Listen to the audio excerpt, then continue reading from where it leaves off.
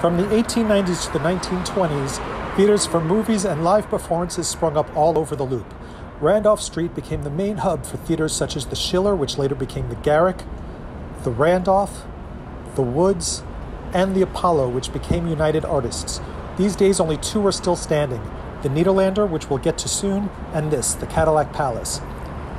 I love the signage here. I love the way that the red neon slowly curves downward to point to the side of the marquee, how Chicago and theater blink in red and white neon, and how the gold cross-hatching against the burgundy background is mirrored on the marquee.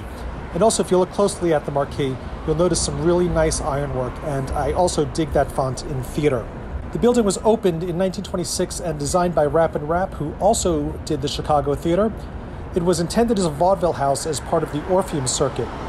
Orpheum already had a theater called the Palace around the corner on Clark Street, where City Hall is now, which you can see off to the left, so they called this the New Palace. But within a few years, vaudeville began to die out due to the emergence of talkies, and Orpheum went through a series of mergers to form RKO, and in 1931 the theater was renamed the RKO Palace. That lasted into the 50s when it became Idol's Palace, then the Bismarck Palace because the Bismarck Hotel was next door.